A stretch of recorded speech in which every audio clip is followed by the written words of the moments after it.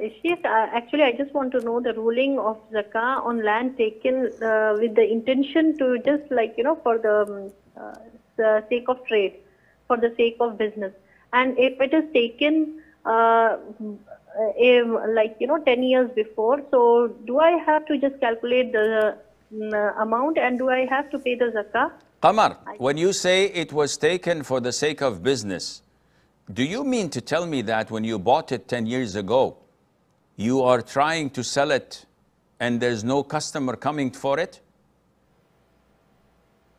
Yes, Sheikh, actually no, we were just waiting for the amount, at least we should get some more amount.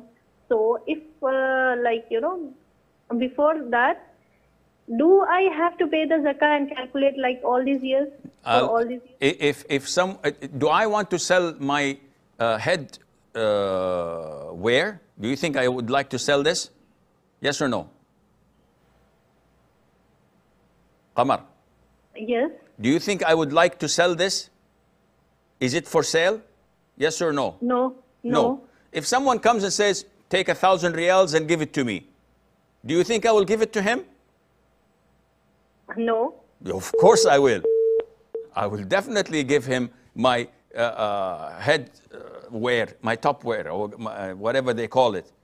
Definitely. See, I'll explain it to you. The categories of zakat are 4. The 4th category is merchandise prepared to be sold and bought for the sake of investment and increasing your wealth. So everything you see here is not for sale. My car is not for sale. My house is not for sale. But if someone all of a sudden comes and says, Sheikh, would you like to sell the pen for $100? And this pen costs cents. So of course. Do I have to pay zakat for it? No. Why? Because it was not intended to make money and sell and buy like grocery items on the shelves in a supermarket. These are intended to be sold and bought. So the cycle of money is revolving and increasing. This is zakatable.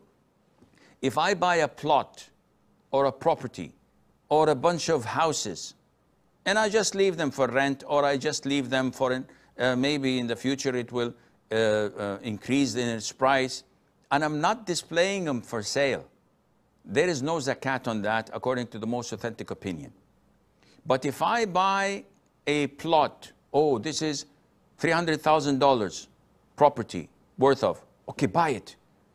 I immediately buy it and I go around the real estate agents, say, listen, I have a property and I'm interested to get $400,000 for it. And if I can get more, I'll give you 10% of the profit. Now, this is merchandise prepared for trading and there is zakat on it. Even if I don't sell it for 5-6 years, because I'm looking for someone to buy it and I'm displaying it. And the moment I sell it, I'm going to buy something bigger and display it for sale again. So this is zakatable. So in a nutshell, these 10 years that have passed, there is no zakat